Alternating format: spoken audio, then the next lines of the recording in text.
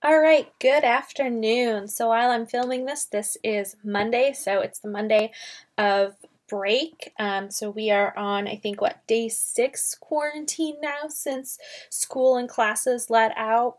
So hopefully you all are enjoying your break. I've been working on multiple things, so kind of unrelated to work. I've been working on trying different new recipes. So one recipe was a total and complete fail. They were probably the worst cupcakes that I've ever made in my entire life. Even my husband, who normally eats all sweets, decided they were disgusting, so they went straight in the garbage.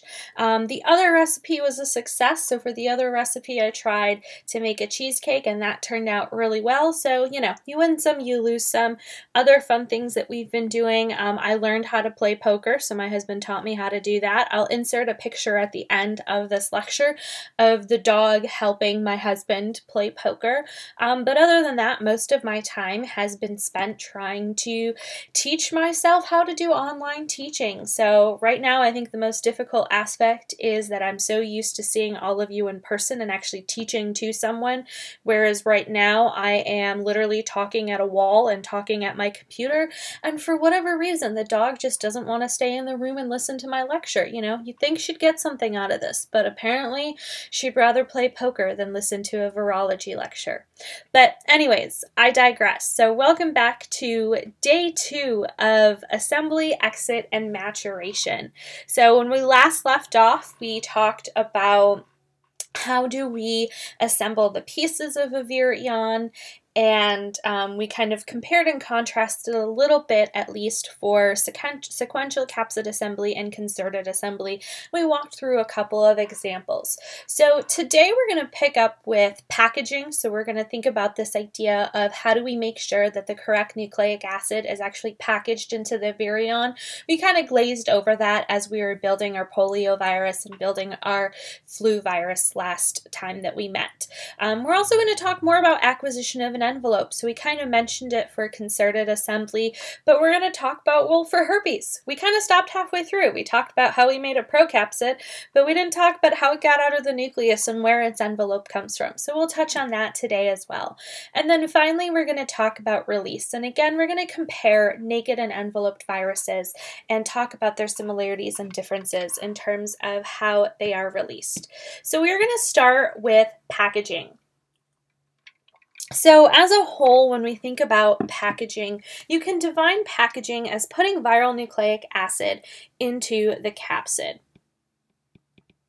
And of course, when we put viral nucleic acid into the capsid, our goal is to not put the host nucleic acid. So in the case of retroviruses, this is a great example. We know that for HIV, we talked about how that pseudodiploid genome has to get out of the nucleus into the cytoplasm since HIV goes through concerted assembly. Well, it turns out that that retroviral RNA is less than 1% of the host's entire cytoplasmic RNA. So our problem kind of becomes, well, how do we distinguish that? How do we make sure that that 99% of the other RNA that is in the cytoplasm, which is the host, that doesn't get packaged and that the viral RNA does? Or in the case of DNA, even if you're in the nucleus, in the case of herpes virus has but one nucleic acid, and we have multiple pieces of nucleic acid because we have many chromosomes. So how do we make sure that the correct nucleic acid is packaged? So I'm going to go ahead and encourage you to pause the video and to think about a possible solution and to do some brainstorming here. All right, so I hope that you have gone ahead and you've paused the video. And again, if we were in person, I would ask you what kind of things that you came up with. But hopefully some of the things that you brainstormed are some of the things that I'm going to tell you about. And the first thing that I'm going to say is a signal or tag. If you've taken cell biology with me, we always kind of make a joke that the answer to every question is some sort of tag or some sort of signal. And it turns out that that is the exact solution that we have to this problem. And what I mean by that is we are going to have typically two things. We're going to have specific sequences that are only present and you guessed it, in the viral nucleic acid, but not the host.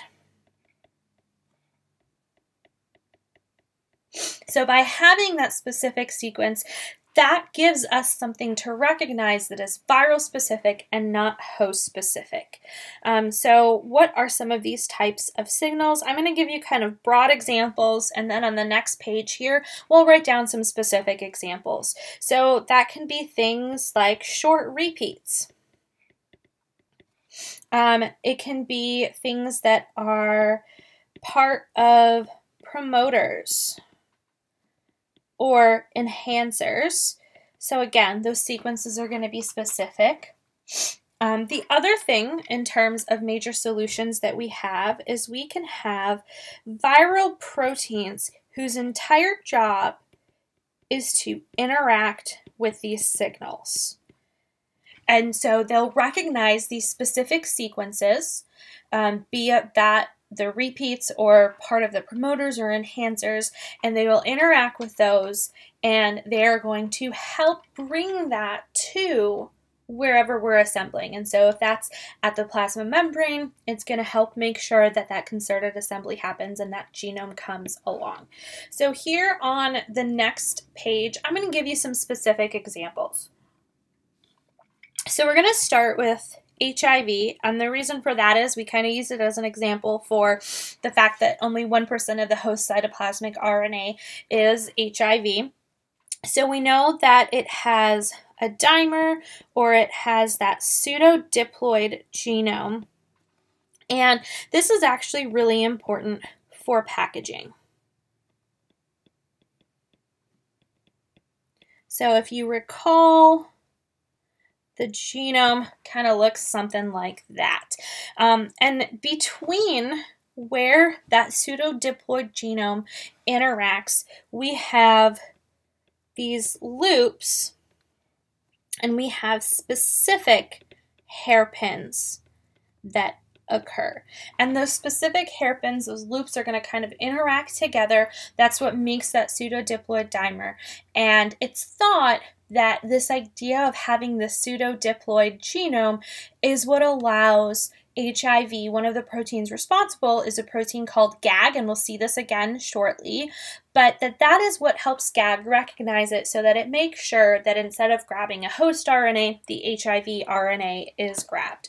Another thing that we see in the case of herpes, so now a DNA virus example, is we have something called PAC1 and PAC2.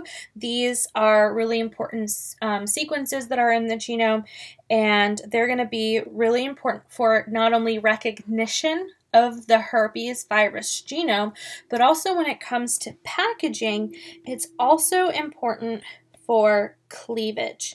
So if you recall when we talked about herpes virus replication, we said that it does rolling circle replication, and because of that rolling circle replication, it gets a really long concatemer of DNA, and as it's packaged, it's kind of chopped up. And so these PAC1 and PAC2 signals are going to be important for packaging, but also for cleavage.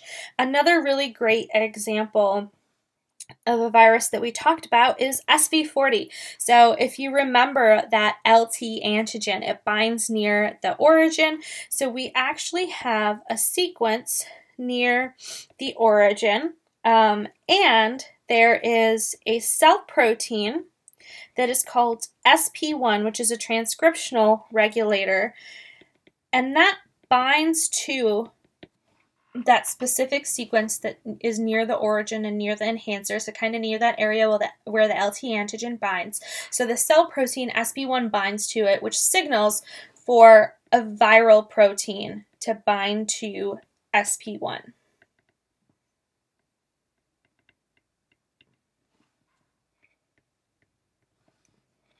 So another example that I can give you is for polio. Now, for this one, we don't have a packaging sequence, at least not one that has been found. So for the other examples that I've given you, I've said that there are specific sequences. It turns out for polio, we have not necessarily seen a package sequence yet. That doesn't mean that it doesn't exist, but right now we at least don't have any data that suggests that it has that. But what we do have data for is VPG. So if you recall back to when we talked about polio RNA-directed RNA synthesis, we talked about VPG, which is a protein that is used at the beginning of the replication to make a short little primer that we can then use to take that positive RNA to negative RNA, back to positive RNA. And so one of the things that we've noticed is when you have VPG and you remove it, so without it, no packaging occurs. And so what we think is that VPG actually plays a role in packaging as well. So not only does it serve as a primer, but it also plays a role in packaging. Other things that I can tell you about packaging, and it's not the most perfect way to kind of put it into rules, if you will, but we can kind of group it into two main ways. And the first way is headful packaging.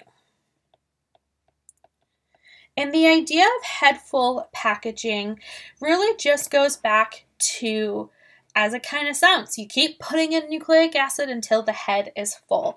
And really great examples of this are many phages.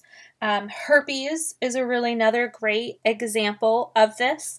And for headful packaging, you typically have some sort of a portal protein at one of those 5-fold ends, and there's a motor pump, and you continue pumping in the nucleic acid until a certain pressure is reached.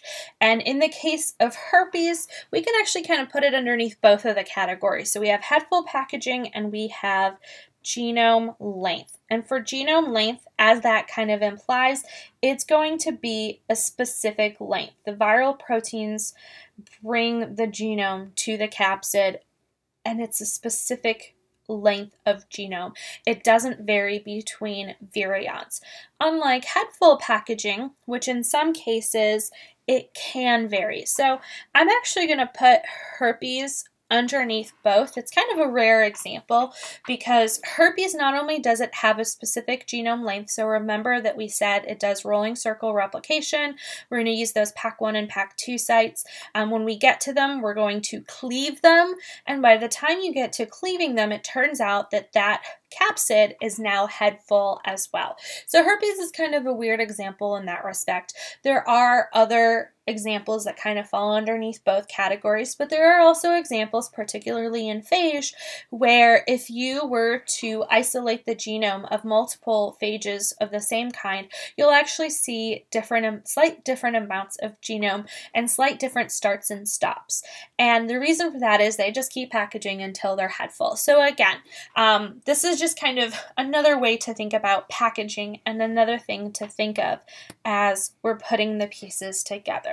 So far we've covered specific sequences that are present only in viral nucleic acid and not in the host. We can have signals, or those signals can be short repeats, I should say, and we can also have viral proteins in the case of polio that are used as a signal, if you will, or you can have viral proteins that specifically bind that sequence and bring that nucleic acid to the virion. All right, so now that we've kind of discussed packaging, and again, we could have a lecture in and of itself on packaging, but we would be here for forever. So we're going to kind of leave it at that. We're now going to move on to where does the envelope come from? So we've actually already seen one place where the envelope comes from, and hopefully right now you are shouting at the screen and you are telling me that one of the places is the plasma membrane. So in the case of HIV and flu, we drew that concerted assembly happening at the plasma membrane, and that envelope came from there. But we can actually have other places where a membrane can come from, and that other is going to be our internal structures. And those internal structures can include things like the Golgi, the nucleus, and the ER. And so we've already kind of mentioned that the endomembrane system plays a role in all of this, but we're going to talk more details about it. So the next question that I'm going to ask you to think about is, what do you think actually determines whether the virus gets the envelope from the plasma membrane or from an internal membrane? So I'm going to go ahead and have you pause the video and brainstorm some ideas.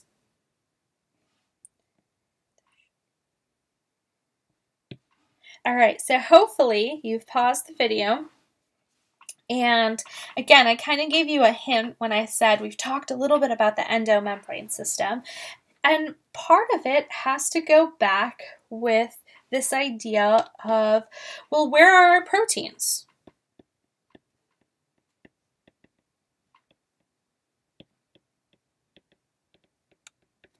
So what kind of tag do we have on our proteins? So we might have a square tag that says go to the nucleus. Maybe we have a triangular tag that says go to the ER, and then maybe we have a star tag that says go to the Golgi. And so those glycoproteins and some of the other proteins that make up the structures in that plasma or in the envelope of the virus, it's going to depend on where those proteins go. So if we have a protein that is supposed to go to the plasma membrane and the glycoproteins are all sticking in the plasma membrane, there's a good chance that you're going to be packaged at the plasma membrane. If those proteins are supposed to go back to the nucleus, then perhaps you get your envelope from the nucleus, so on and so forth. And so again, where those protein signals and where it is packaged is going to determine where the virus gets the envelope from. So we can summarize this by saying protein signals and where it is packaged. So typically, if it is a virus that is packaged in the cytoplasm, it's going to get its envelope from the plasma membrane. If it's a virus that is packaged in the nucleus, it's going to get its envelope from the nucleus, the ER, or the Golgi. Now again, there are exceptions to these. These are just generalities. All right, so kind of moving forward in terms of release, and the reason we're kind of introducing envelope and release together is you will see that these steps really kind of go together. So we're kind of introducing the concepts, building, and then we'll draw out our model viruses. So moving on to release, this step is going to depend on a couple different things, and that's really the structure of the virus. And so this comes down to, is the virus enveloped or is the virus a naked virus? And so for this step, we're actually going to be incorporating previous steps depending on whether we had sequential or concerted assembly happen. So again, we're kind of continuing to build upon the previous steps that we've talked about. And before we get into specific viruses and drawing things out, we have to do a quick review on organelles and our vesicular transport. So we have mentioned this idea of the endomembrane system throughout this topic, both in day 1 and day 2, but we have not yet drawn it out. So I'm going to ask you to think back to Bio334 and see if you can kind of pull the pieces together. So I'm going to challenge you to pause the video and to try to draw a representative model of the endomembrane system, and then we'll come back and we'll draw one together. All right, So hopefully you have recalled some of the information from Bio 185. So I'm going to start on the left of this page and kind of work my way to the right. And I'm going to draw the main structures first, and then I'll draw the actual vesicular transport that occurs. So we're going to start with our nucleus. So again, our nucleus has a double membrane, and that outer membrane of the nucleus is continuous with the endoplasmic reticulum. So here is our ER. The next thing that we have is we have the Golgi sacs.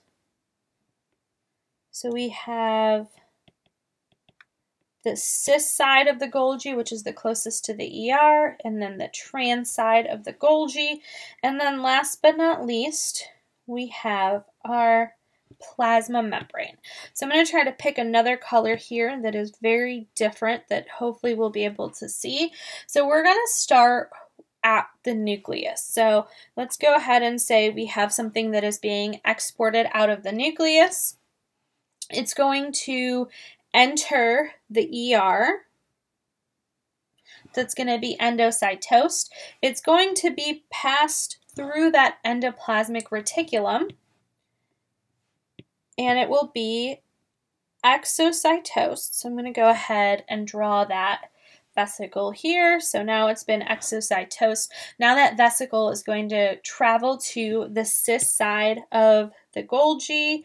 It will be endocytosed, and then it will travel through the Golgi to the trans side of the Golgi. And as it's traveling through the Golgi, there may be modifications that happen, and then we're going to end up with a secretory vesicle. Let me redraw that secretory vesicle because it looks like a horrible secretory vesicle. That secretory vesicle is then going to interact with the plasma membrane. It's going to fuse at the plasma membrane, and it will end up releasing its contents into the extracellular space. So again, the host normally does this, and we're going to see how this applies to viruses. So how do viruses use the host endomembrane system? And even though here we've drawn a squiggle and maybe it's a protein that's being released extracellularly, we can actually apply this to things we've already seen. So in the case of flu and HIV, we talked about how those glycoproteins are inserted into the plasma membrane, and then concerted assembly happens where those have been inserted. Even though we drew it very simply and we kind of just drew them hanging out in the cytoplasm and then boom, in the plasma membrane, they actually went through this endomembrane system. So one of the things that I challenge you to do is to go back to day one and to actually add that detail into our models that we have of those viruses. But for now that we have done a quick review of vesicular transport in the endomembrane system, we are going to go on to talking about how this is used by enveloped viruses. So again, I've mentioned this a couple of times. You're probably sick of me saying it, but the viruses that we have already covered that are enveloped are flu and HIV. So now what we're going to do is we are going to focus on herpes virus. So for herpes viruses, we have already talked about the first part of what happens. So just due to time and space, I'm going to just quickly summarize it, but not draw it. So we're going to go ahead and we're going to write nucleus here on the right, and at this point we have talked about how our herpes virus has undergone sequential capsid assembly. So we have built a procapsid around the scaffolding proteins. We have pumped that head full and genome length DNA into the capsid, and we've done that by recognition of the PAC1 and PAC2 sites. We've chopped them at those sites as well to make sure that we get the correct genome length, and now we have a fully assembled nucleocapsid. But now that nucleocapsid needs an envelope. So where is that going to come from? So we're going to go ahead and we're going to draw our nucleus, and that nucleus is attached to the ER, and I'm going to draw a couple less folds in my ER so that we can kind of see what is going on here. And that herpes virus is going to get endocytosed into the ER. So let's go ahead and I'm going to try to draw this a little bit smaller. So here is our endocytosed herpes virus. As it travels through that ER, it's actually going to then get exocytosed.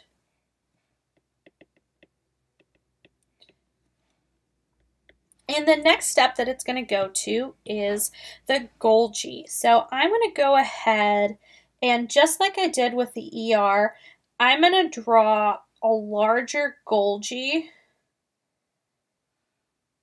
with less of the membranous sacs just to get the picture across. So here's our cis side of the Golgi, and here's our trans side.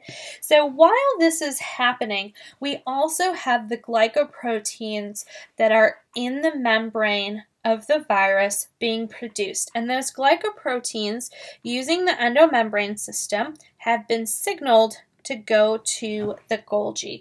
So what we're going to see happen is as our herpes virus gets endocytosed into the Golgi, we now end up with the herpes virus that has a membrane and it has its glycoproteins that it needs. Now at this point, we are actually going to exocytose from the Golgi.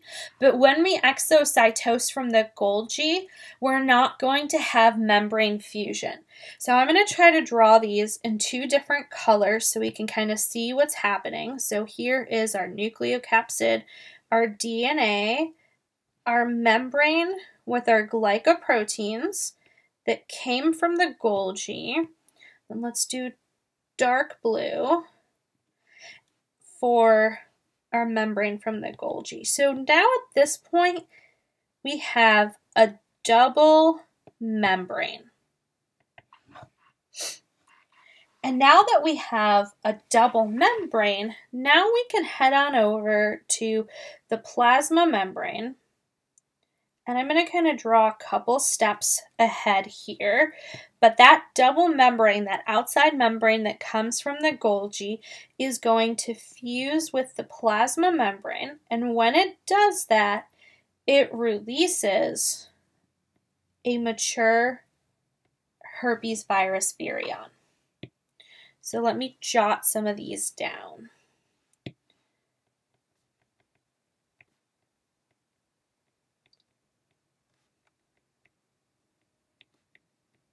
Let's go ahead and label our plasma membrane here. So let's go ahead and add, these are our herpes virus glycoproteins. So herpes virus is a great example of an enveloped virus whose envelope does not come from the plasma membrane. Its envelope actually comes from the Golgi.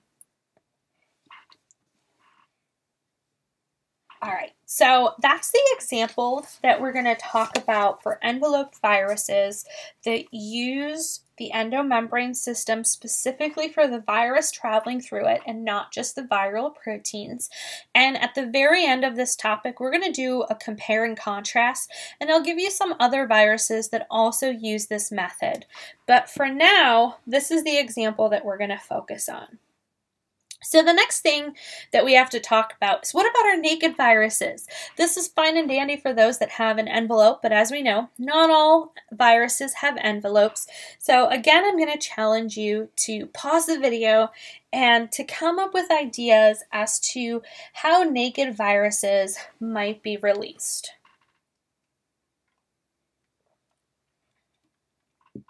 All right, so hopefully you have paused the video and you are back with some ideas.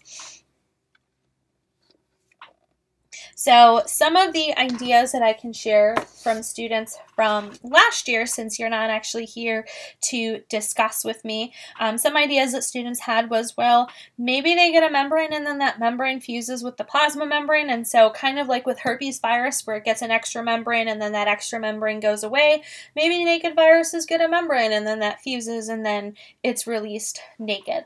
Maybe we just kind of blow up the cell, and it turns out that that blowing up the cell or that lytic or lysing is what happens in many cases. So again, when we think about the fate of most host cells that are infected by a naked virus, it's usually death in one way or another. So oftentimes for naked viruses, they will lyse the cell, and we will talk about that. So let's bullet point some ideas of how this can happen. So lysis can happen by apoptosis. So in the next topic, topic 11, we will actually talk about some of the ways that viruses control apoptosis. And for those of you that have taken cell biology with me, you actually already know the answer to that, and that is, of course, cell signaling. So we'll spend a lot of time talking about the different ways that viruses control cell signaling in a host. So we can have apoptosis. We can also have viral proteins that poke holes in membranes. And we call these viral proteins that poke holes in membranes, we call them viroporins. In phage, we see something very similar. We see things called holins, and again, these are just viral proteins. They poke holes in the membrane. They basically help blow up the cell, lyse the cell, if you will, so that the virions can exit the cell.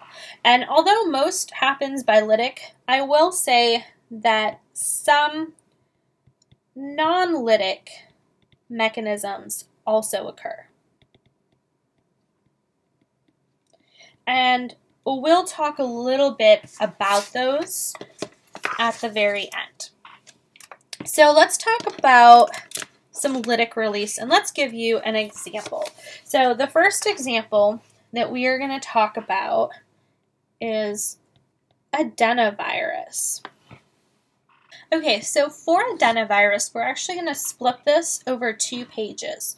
On this first page, we're going to draw the first half of the life cycle, and then on the second page, we're going to add the new pieces, or this idea of lytic release. So we're going to start with the very first step.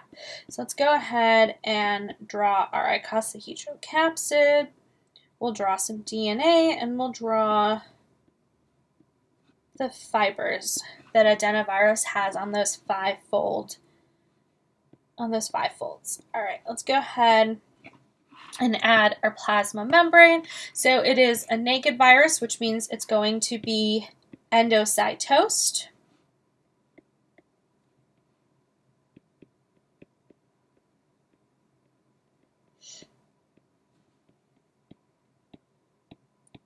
So after adenovirus is endocytosed, we're going to have protons that are pumped into the endosome. That is going to drop the pH.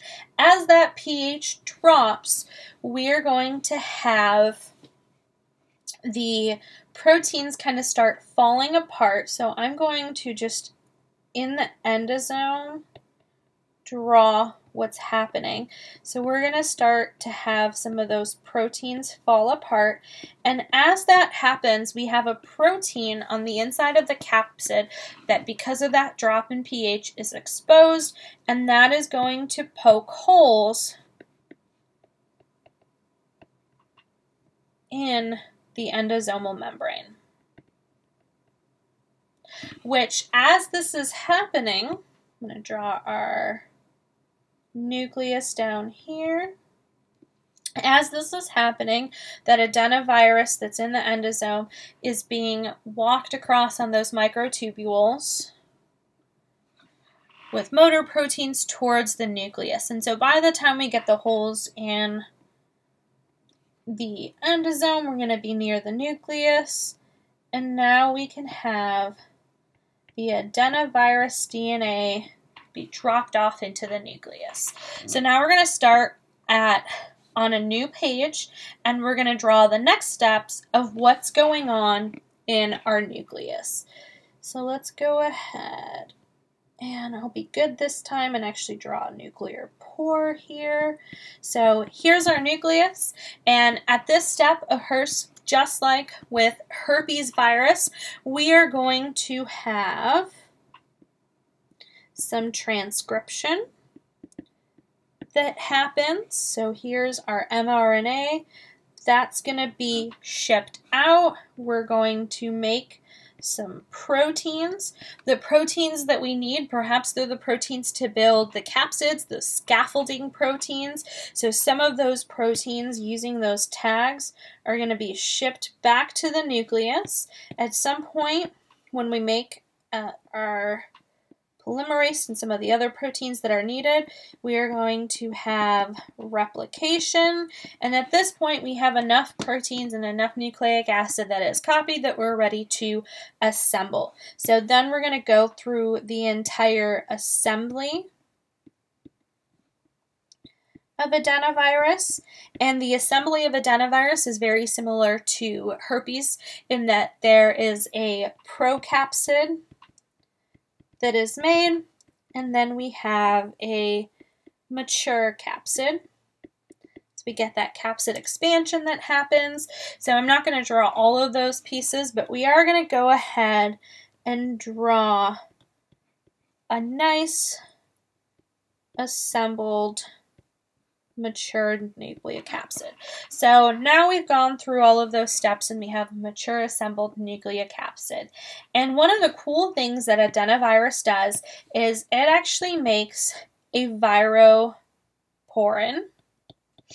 And the viroporin that it makes is called the adenovirus death protein. And that adenovirus death protein, and I'm actually going to go ahead and I like to think of it as a knife. So here's our adenovirus death protein, and what it does is it destroys membranes. So the reason that I drew it as a knife is because it literally cuts through membranes. So it's going to go ahead.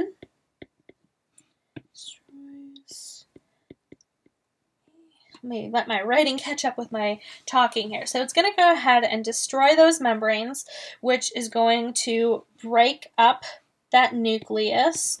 So I'm going to kind of draw a broken up nucleus here, which is going to allow the adenovirus to exit that part. Now, of course, this is going to continue as it gets to the plasma membrane. So we're going to have that death protein or that viroporin that's going to continue chopping up membranes that allows all of the adenovirus progeny to be released into the extracellular space and essentially allows the entire cycle to start all over again. So there are other examples of viruses that have viroporins, and at the end, again, when we do our compare and contrast, I'll introduce you to some of those and have you kind of put those pieces together outside of class. But I did want to walk through at least one example so that you can see how this happens. So again, for adenovirus, we have this adenovirus death protein, which is the viroporin that goes ahead and chops up those membranes that allows the adenovirus to get out of the cell. Okay, so we've talked about an example of how lytic viruses exit. So adenovirus is a really great example. It's a common way that many naked viruses exit, but there are also non-lytic strategies that viruses use. And we're going to spend a little bit of time talking about them. I will preface this by saying that this is a new area of research, so we don't really know too much about it, but we can kind of split it into two types. We can talk about the idea of autophagy and then membrane enclosed particles. So let's start with autophagy. So for autophagy, auto means self, and phagy comes from this idea of phagocytosis. So when we think about phagocytosis, we say that it is cell eating. Pinocytosis is cell drinking. So autophagy is going to be self-eating. And what this is it's a mechanism of controlled degradation. And so what I mean by that is the cell is digesting, and then those pieces will be exocytosed. So earlier when we talked about and we brainstormed some ideas of how naked viruses can get out, a student from last year said, well, maybe it acquires, and by it, I mean the virus, so maybe the virus acquires an envelope, and then that envelope fuses with the plasma membrane, and so that virus is now expelled nakedly. And that is actually, essentially, in a nutshell, what happens with autophagy. So we're going to go ahead and kind of draw a model of that. So here's the nucleus. It's kind of hanging out. We're going to go ahead and then draw a lysosome here, and then let's draw a naked virus. So again, this is something the cell naturally does. Lysosomes have lots of enzymes to break things down. Those things can then be expelled out of the cell. So it's just a natural process that the cell goes through. And it's thought that there are viruses that kind of essentially hitch a ride in these lysosomes. So they're going to be endocytosed into the lysosome. So they're essentially, you've got a little vesicle there. And then as that lysosome heads towards the plasma membrane, it's going to fuse with the plasma membrane.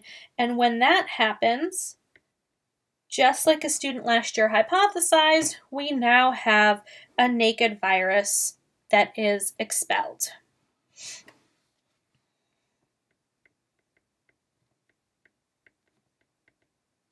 So again, we don't know too many of the details in this area because this is a new area in terms of non-lytic release for viruses, but we do know that this is something that naturally happens in cells. They constantly have lysosomes that are fusing with things, so we've got little vesicles in the lysosomes, we're degrading things, and we're expelling them. It's just a natural process of cell digestion and day-to-day cell growth that occurs. And so we think that there's a way that viruses can kind of hijack this as well.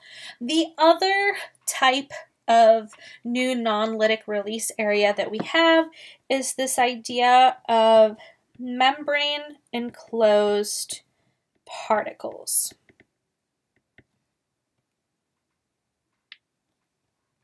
And so for these membrane enclosed particles, what they are they're vesicles, and specifically we call them exosomes, and these vesicles or these exosomes are used for communication. So they're a mechanism of cell-to-cell communication. And again, this is one where we don't fully have all of the details, but I'm going to tell you what we do know. So I'm going to go ahead and draw cell 1 and cell 2. So here's the plasma membrane of cell 1, the plasma membrane of cell 2. Cell 1 is going to go ahead and release an exosome. So these are our signals. And then that exosome is going to fuse with cell 2. And so this is how it would typically work. And then, of course, we're going to have cell signaling that occurs. And then I'm going to very scientifically write something happens. Maybe as a signal to grow, maybe it's a signal that cell 1 is infected with a virus and cell 2 should activate antiviral mechanisms, which we'll get to later on in the semester. But either way, this is how it naturally happens. And so what we think can happen in the case of viruses, let me pick another color here so we can distinguish this. So here is cell 1. Here's its little nucleus, so we kind of have a fried egg looking kind of thing. And after the entire process of replication and assembly, now we have an exosome that is being formed with a virus. So one of the problems, if you will, with this is a naked virus that is now enveloped. Well, it uses its capsid for attachment to its host. So how does it get to cell 2 or the cells around it?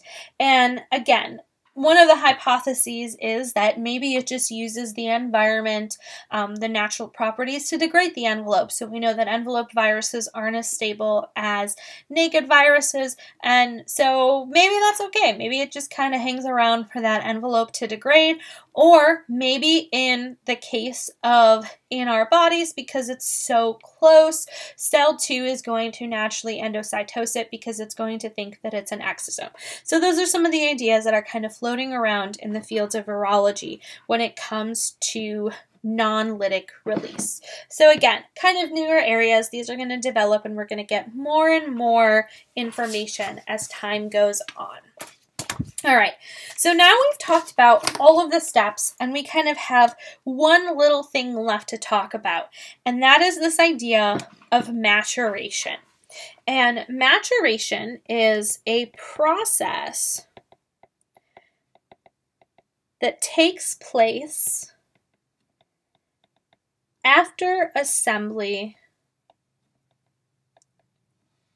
and release. And we say that this is an irreversible action. So once you mature, there is no going back.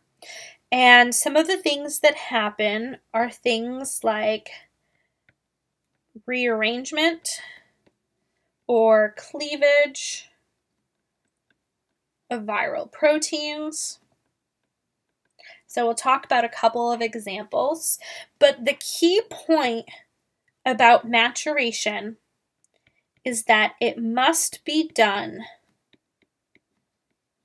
for a virus to be an infectious particle.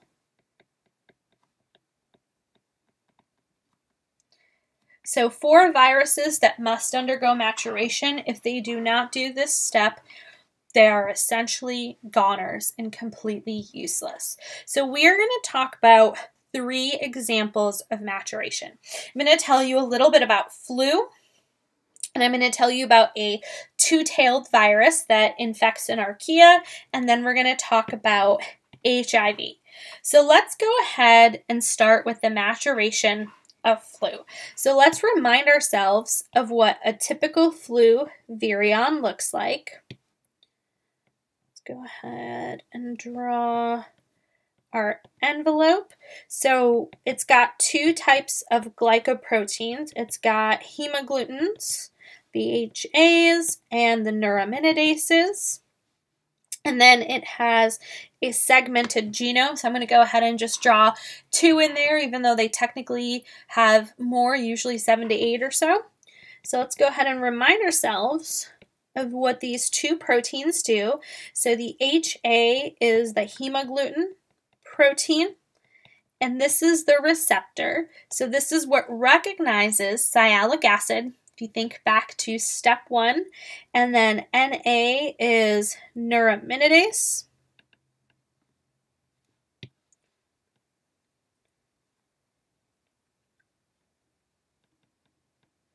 goodness, I normally struggle with spelling, but today it's extra horror bad. So our neuraminidase, the end ends in ase, which tells us it's an enzyme. So it is an enzyme that actually cleaves sialic acid. So we're going to kind of put all those pieces together now. So we've already drawn the entire life cycle. We know that flu undergoes budding. So I'm going to write budding. And let's go ahead and draw some viral progeny here. And you'll notice that as I'm drawing them, I'm not drawing them far away from the host. I'm drawing them stuck on the plasma membrane. And so one of the things that happens is as flu goes through concerted assembly and we get this budding, these virions get stuck at the plasma membrane. And they get stuck at the plasma membrane because we have a ton of sialic acid. So first we have receptors that recognize the sialic acid. So we've got things budding, things recognizing. So they kind of get a little lost and confused and they get stuck. So one of the things that naturally happens is that neuraminidase, and this is why flu has 2 glycoproteins. So I told you at the beginning of the semester that we would come full circle and I would tell you why. So here it is. Here's me telling you why. But this neuraminidase is going to cleave the sialic acid and release the mature virions. So these virions are not mature until the neuraminidase cleaves that sialic acid, and those virions are now able to, go ahead and infect other cells and cause more damage to other cells. Or in the case of if you're sneezing on people, other people. So this idea of neuraminidase cleaving sialic acid and these virions getting stuck is actually one of the ways that we treat influenza. So you've probably heard of the drug Tamiflu, and we'll circle back to Tamiflu when we talk about antivirals, but I'll give you a little bit of sneak peek for this. Tamiflu actually blocks neuraminidase. And so because neuraminidase can't function, it's going to go ahead and stop the life cycle.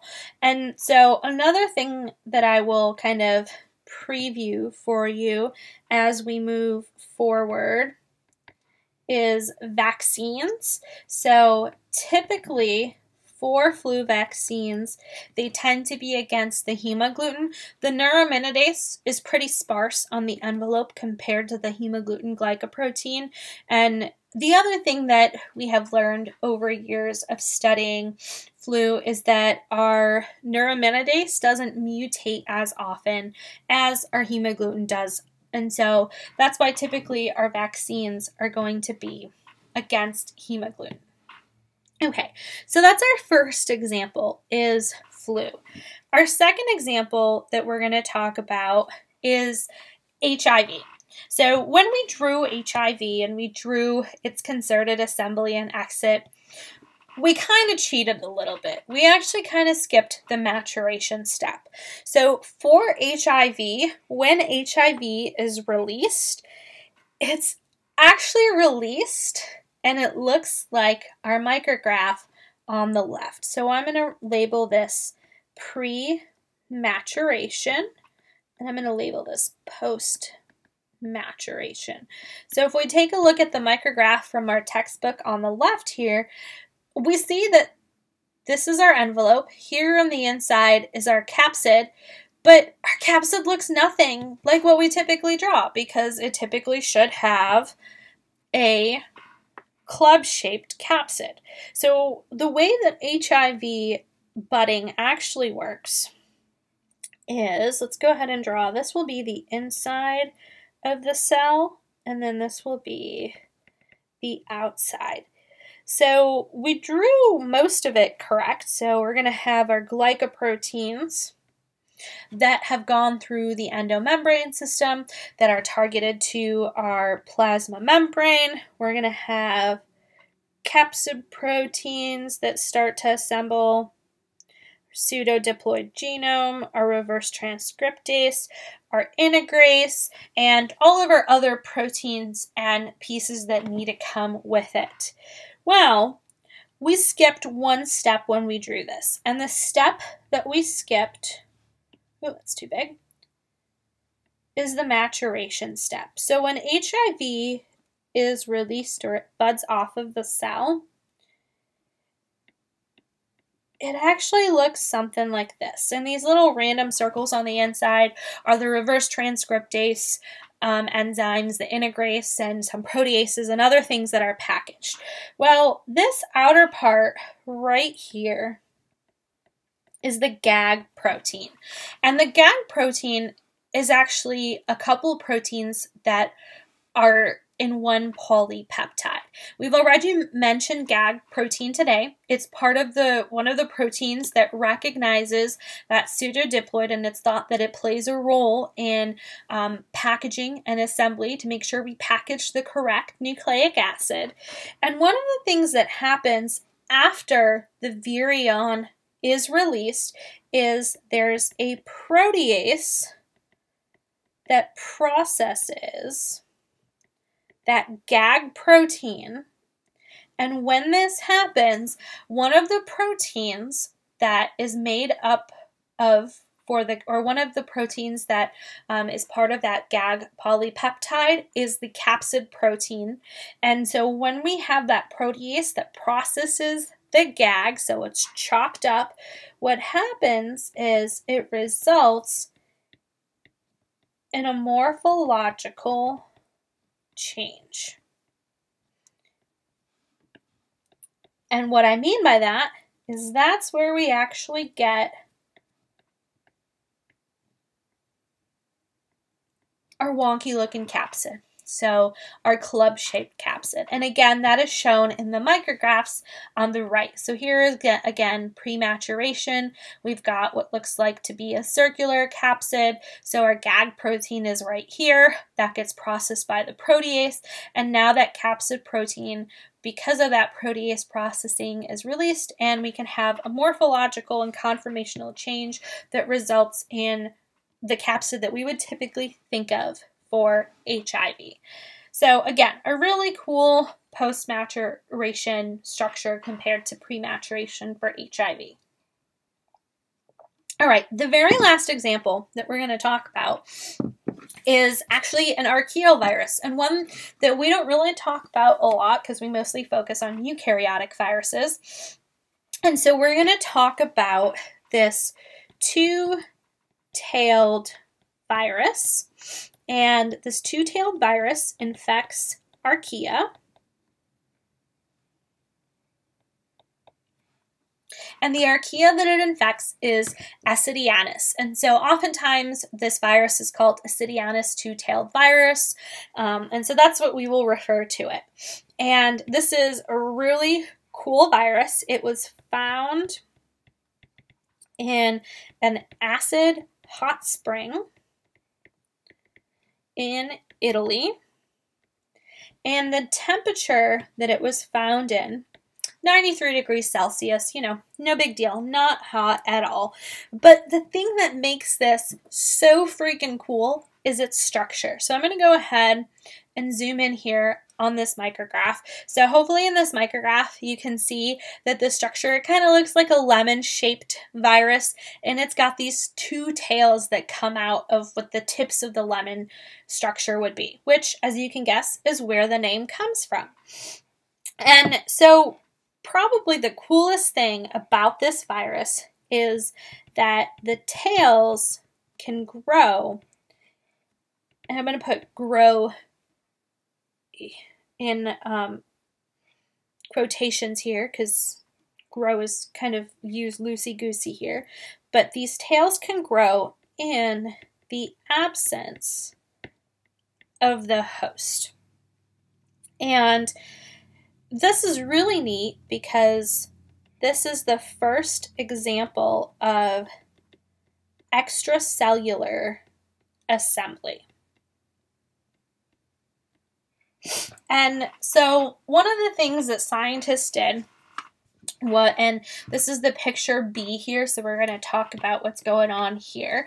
But one of the things that scientists did was when they first isolated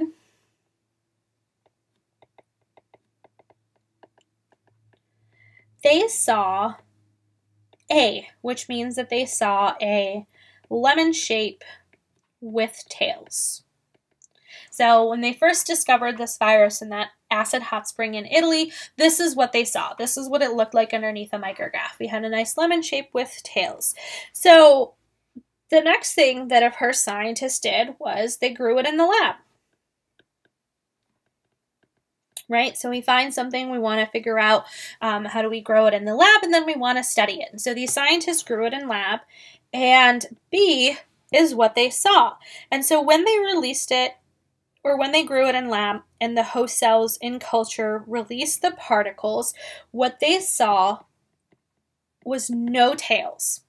Now, I will preface this by saying that when they did this in the lab, this was done at 75 degrees Celsius. So lower than the temperature that was that the virus was originally isolated at.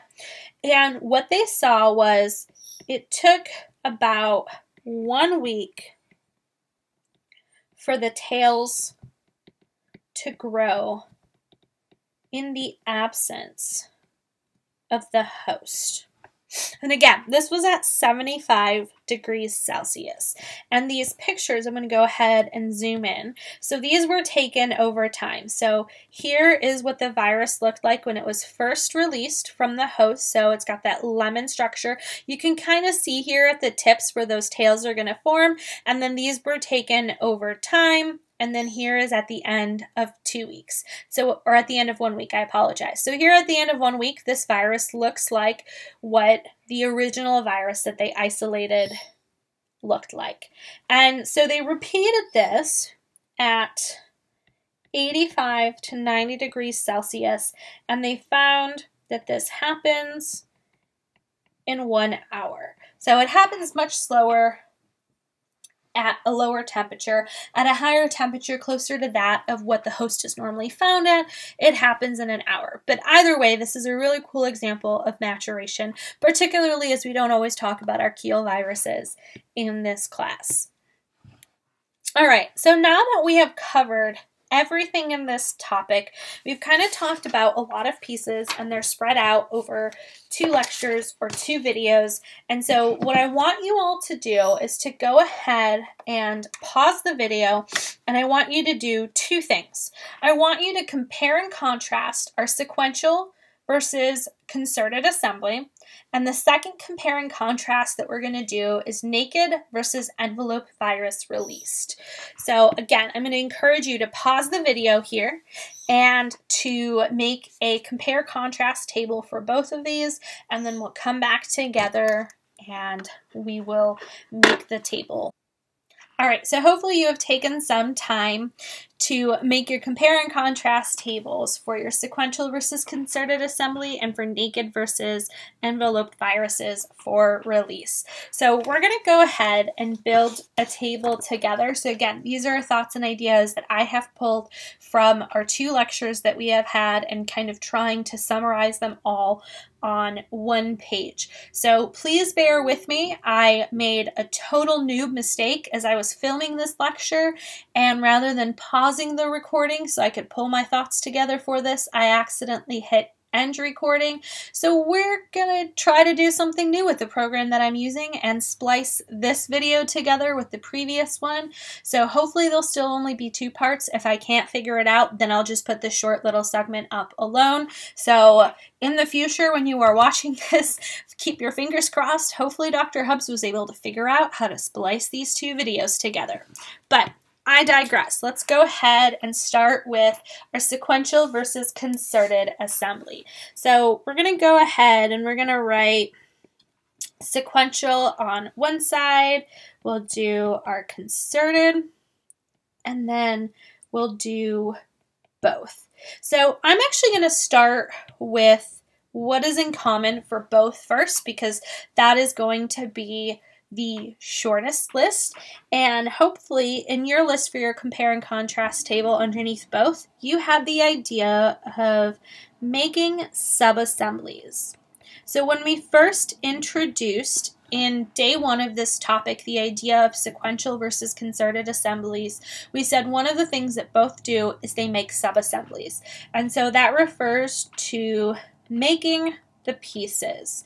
So in all types of assembly, we make the pieces first and we put them together. And the only difference between how we put them together is that separation of sequential versus concerted. The other thing that both have in common is that they both include those signal sequences for proteins. And so what I mean by that is whether you are undergoing sequential or concerted assembly, the proteins, whether they're capsid proteins or glycoproteins, they're going to have to make it to the correct location to be assembled. And so all of them are going to have signal sequences, and they'll go through some version of either the endomembrane system or the non-secretory pathway, depending on where their destination is. And the other thing that we talked about dealt with packaging. And for packaging, we talked about the idea of signals and viral proteins. So there are specific signals in terms of sequences that are found in the RNA and the DNA of viral nucleic acids compared to host nucleic acids. There are viral proteins that play a role in helping us make sure that the genetic information makes it to the correct capsid. So now we're going to kind of bounce back and forth between sequential and concerted. So the main differential here is for sequential, this is very much so a step by step. So kind of like an assembly line, we make the pieces, and when we assemble the pieces, we do it one at a time. So maybe we do the capsid first, then we do the glycoproteins. Maybe we have tail fibers that have to go on, but either way, it's a step by step. Step 1 has to happen before step 2, before step 3, so on and so forth. Whereas concerted is the idea that it's more or less at the same time. So we make all the pieces, and all the pieces kind of magically come together, essentially. First, it's not magic. It's all based on signaling and chemistry, but it kind of seems like magic. So next, what we're going to do is we're going to focus mostly on examples, because again, in this class, we have been using model viruses to talk about everything. So let's go ahead and write our examples for both of these. So the first example that we talked about for sequential was polio, and this was our example of a virus that does sequential assembly in the cytoplasm. And the next one that we talked about was herpes virus, which completes in the nucleus. We also mentioned adenovirus. Adenovirus also assembles in the nucleus. So today we actually drew that, and both of these actually make a procapsid. So they require a scaffolding protein to begin to build the capsid, and then the capsid matures into a mature nucleocapsid in the case of herpes, and then a mature capsid in the case of adenovirus. And again, this is because there are larger viruses.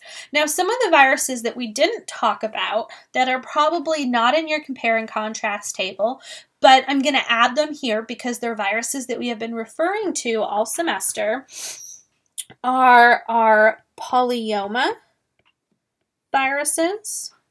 So we have talked about how those copy their genetic information. One thing that we didn't mention is that polyoma viruses, like our adenoviruses, actually have a viral protein, and so or a viroporin, so they do have a viral protein, but they have viroporins specifically. So when we talk about release, we'll actually throw that example in there as well. But polyoma viruses are another great example of sequential assembly, as are our parvoviruses. For our concerted assembly, we talked about how these also do budding. So I'm actually going to add one more bullet point up here and add in budding. So that idea of release at the plasma membrane, getting your envelope from the plasma membrane, is called budding. We talked about flu and HIV and other things that we can add to this are our toga viruses, our filoviruses, and then our paramyxo viruses, and then rhabdoviridae.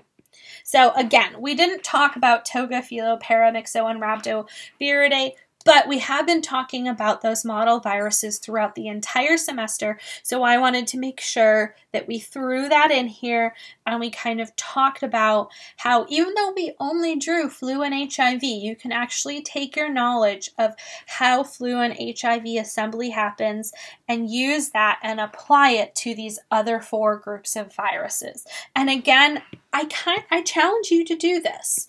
I think that all of you at this point in the semester are able to draw the entire life cycle. And that is including assembly. And then we will actually write these in our next compare and contrast table so you can kind of see where those fall as well.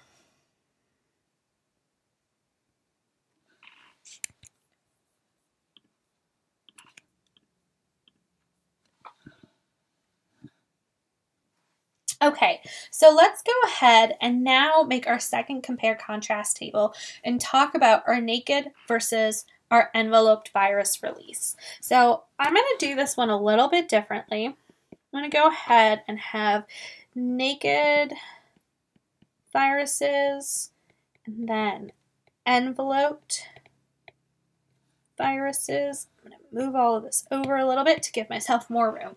So for our naked viruses, we can go ahead and we're going to start with those. And we said that these are usually lytic release. And this can be done through a couple of different means. So through apoptosis, which we didn't get into the details of that in this lecture, but we will talk more about the signaling that viruses change in a cell to both inhibit apoptosis, but then also induce apoptosis when it comes to the lytic release. So again, it's a timing thing, so we'll talk about that. And the main mechanism that we talked about today was viroporins.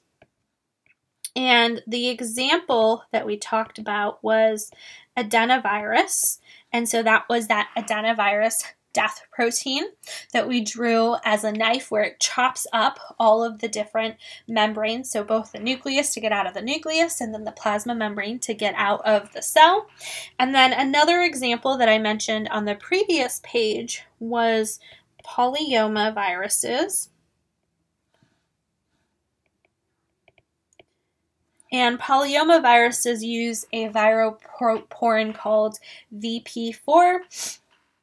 And then the other thing that we said that can happen, and this was that new area of release, was the idea of non-lytic release. And for non-lytic release, we kind of had 2 mechanisms for non-lytic release that we talked about.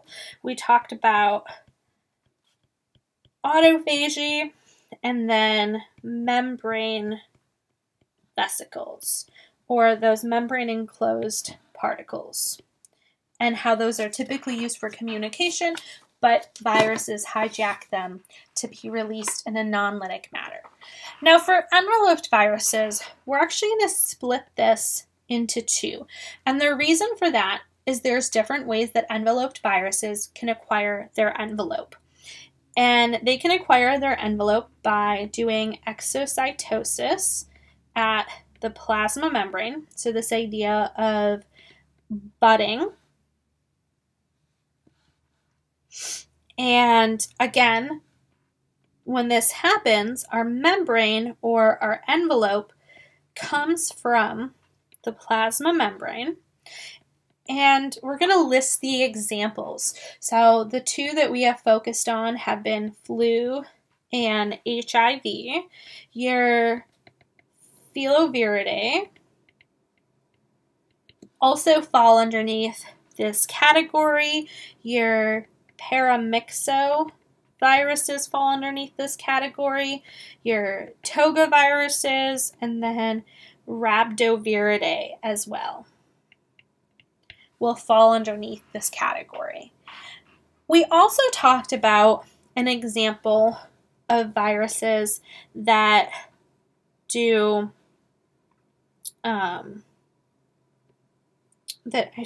acquire their membrane from internal structures. And so that could be the nucleus, the ER, or the Golgi. Here we only really talked about one example, and the example that we talked about was herpes. So herpes virus is a really great model virus for how this happens. And the other example that I'm going to provide for you in terms of which virus falls underneath this category, but I'm going to have you do more research on it because it'll help you with your final exam for this class, and that is coronaviruses. So we've kind of mentioned and interweaved coronaviruses throughout the semester as best as we can, especially given the current outbreak. So coronaviruses are viruses that actually acquire their membrane from internal structures. And so what that means is that when they do exocytosis at the plasma membrane, they don't do budding, but they end up with that double membrane like herpes does, and you get membrane fusion that happens at the plasma membrane, and then they're released into the extracellular space. Now, one of the things that I will challenge you to think about is that herpes virus is a double-stranded DNA virus. And so that means that it's going to assemble in the nucleus because that's where the DNA viruses go. And we talked about its sequential assembly making a procapsid. And then it releases from the nucleus and goes through the endomembrane system. But contrast that with coronaviruses, which have a positive sense RNA genome, and those replicate in the cytoplasm. So they're still going to use the endomembrane system, but I challenge you to think about which pieces of the endomembrane system a coronavirus will use versus which ones it kind of just glosses over and it doesn't need because it's different in terms of where it not only synthesizes its nucleic acid, but where it also assembles. So I'm going to leave you with that kind of key piece of information and key question that, again, that will help you with your final take-home exam for this class. So we have officially wrapped up topic 10, which was the idea of assembly, exit, and maturation. And for our next lecture, our next video, we're going to talk about topic 11, which is the infected cell. So believe it or not, we have finally completed talking about the entire life cycle of a virus. It seems like it took forever. It took a great majority of the semester. And now we're going to move into some big picture things. So we're going to talk about what's happening to the host. What are some of the cell signaling pathways that are affected? And so this is one of my favorite topics. I hope that you all are looking forward to it. And fingers crossed that splicing this video works. And I hope you all have a wonderful rest of your day. I'm going to go ahead and make some magical editing hopefully occur, and I will catch you in the next lecture. Have a great one. Bye, everyone.